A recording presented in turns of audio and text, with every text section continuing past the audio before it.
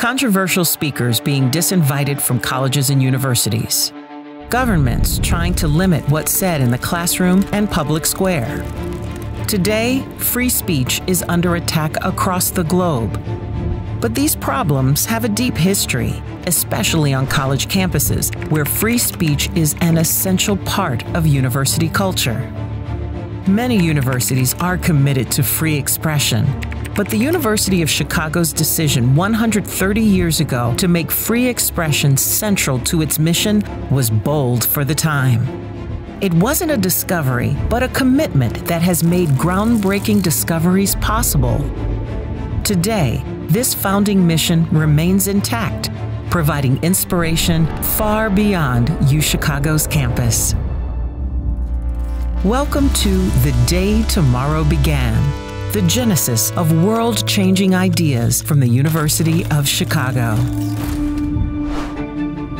In 1890, the University of Chicago was founded on the belief that an empowering education must be rooted in the principles of free expression. Without this kind of academic freedom, scholars' ideas and discoveries might never come to light, and students would be deprived of the opportunity to debate people and ideas they disagree with.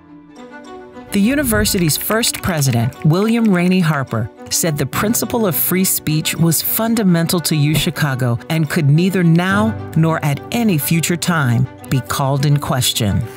Each generation at UChicago has faced tests to this commitment, from being accused of fostering communism in the 1930s and 40s to protecting the expression of all individual viewpoints during the Vietnam years. The university has steadfastly defended the rights of its students, faculty, and community members to express their opinions, no matter how unpopular. It also has emphasized that sustaining a culture of free expression requires welcoming diverse perspectives and backgrounds. In response to a number of campuses disinviting speakers for their unpopular views, UChicago faculty members drafted the Chicago Principles, a document confirming that debate could not be shut down if some people found ideas to be offensive, unwise, immoral, or wrong-headed. It became a beacon for others to follow, with more than 100 colleges and universities now having adopted the Chicago Principles. Today, UChicago's commitment to free expression is as strong as it was at its founding in 1890.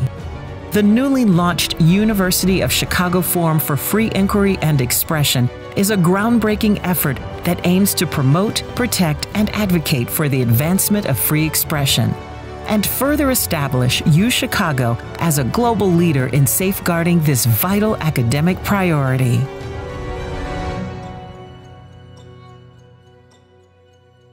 To learn more about this and other world-changing ideas, visit uchicago.edu/thedaytomorrowbegan.